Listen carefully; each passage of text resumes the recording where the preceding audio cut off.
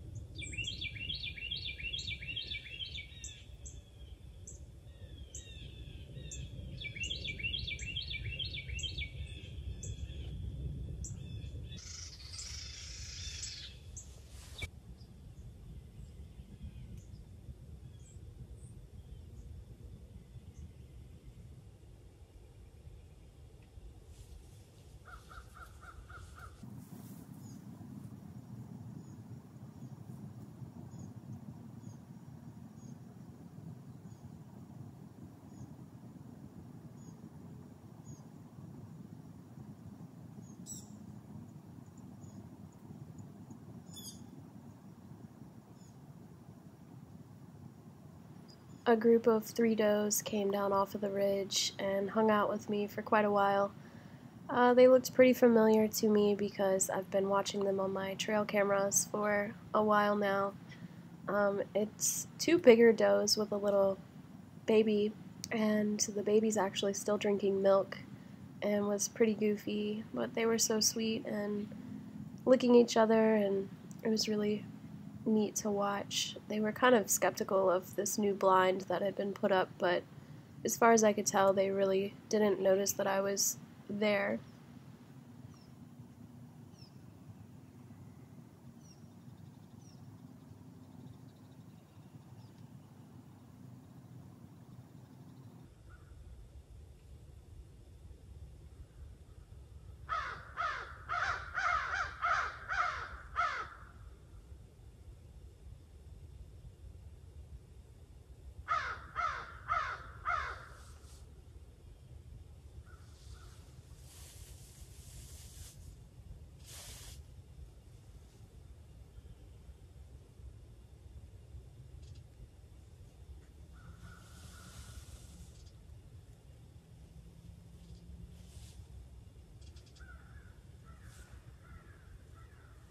Another group of does came passing through. I was really hoping a buck may be following them. This was pretty early in the season, I would say just pre-rut, but this is a pretty popular little passageway here, I guess you could call it. It's between 2 main food sources on the farm, lots of acorns on either side of this ridge top here.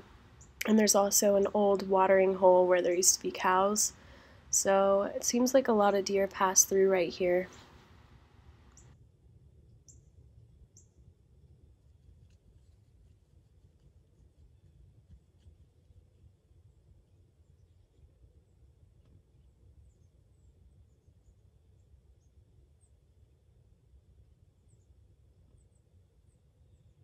Well guys, it was a good morning.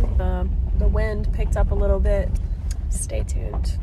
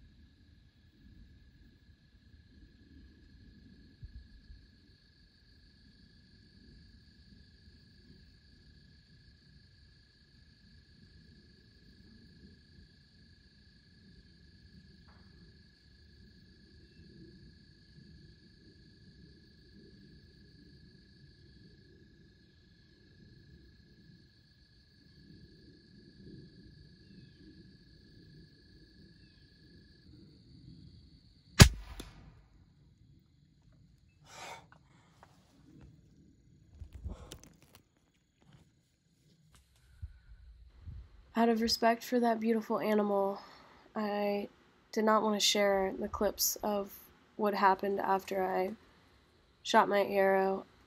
I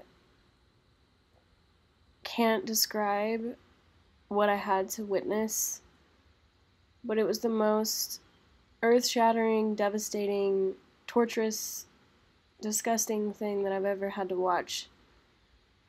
I never want to watch an animal suffer, and watching that was pretty awful. For about 30 or 40 seconds, he was struggling on the ground, and I didn't foresee him getting back up. I mean, after I fired my arrow, he smacked down pretty hard, but I did know it was a bad shot. It was a terrible shot. It was too far to the left. I hit right in front of his shoulder, was obviously aiming right behind it, and I guess buck fever got the best of me. I don't really know what happened. My shots were perfectly on while I was target practicing 100 million times before this hunt. And he got up and he walked into the woods to the left of your screen. There's so many different ways that I've played this out in my head, and if I could go back, I would have done it a million different ways. So please give me a break in the comments.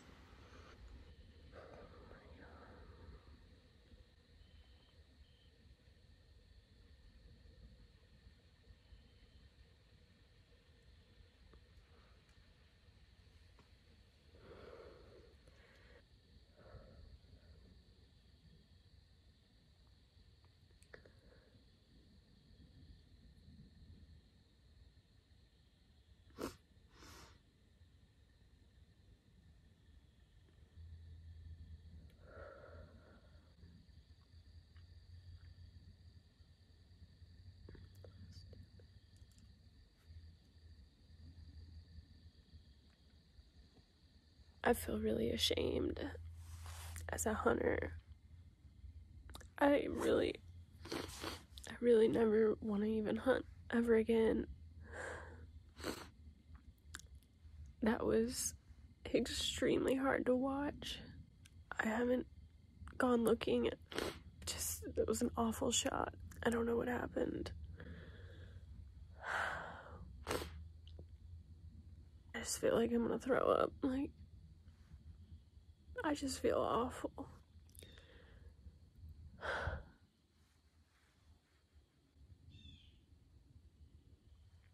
After sitting in the blind and watching so many does and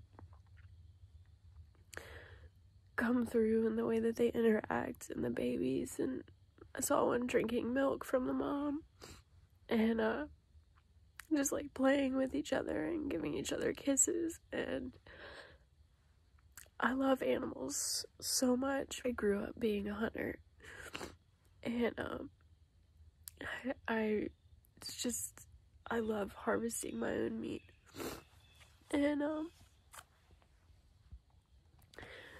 respecting nature, and in every aspect of everything that I do.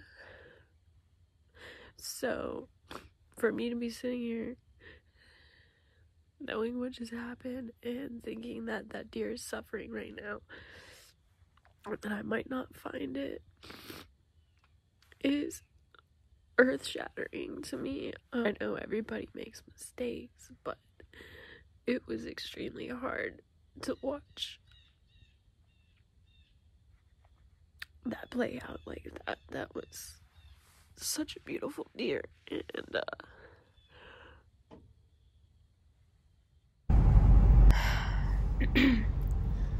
this is extremely hard for me to rewatch, relive, and edit this for you guys, but it also makes me feel very vulnerable and a lot of humility here. Obviously, I wish I could redo so many things, and a lot of people probably wouldn't even show this or tell anybody that this happened, but I knew in my gut it was such a bad shot that I just felt like, the deer had not expired, and I didn't want to push it further away, so after I sat there and cried and felt sorry for myself for a while, I went and looked for a little bit of a blood trail just to see how much blood I was working with at the site where I shot. Tracked it for about 20 yards and decided to wait till the next day. I found a guy who had a blood tracking hound, so I called him up and he met me over there the following day. I also saw these beautiful little does on the way back over the next day. Out of New York, there's a couple up there that's been training dogs for like 3 decades doing this. Goodness. This is Blair and his bloodhound Enzo. They helped me search and search for this beautiful 8-point buck, but we were not able to find him. Blair thinks that there's a strong possibility he survived, and I may see him again later in the season. I ended up taking a road trip to the beach to clear my mind, get some fresh salty air, and just try to process everything that had happened.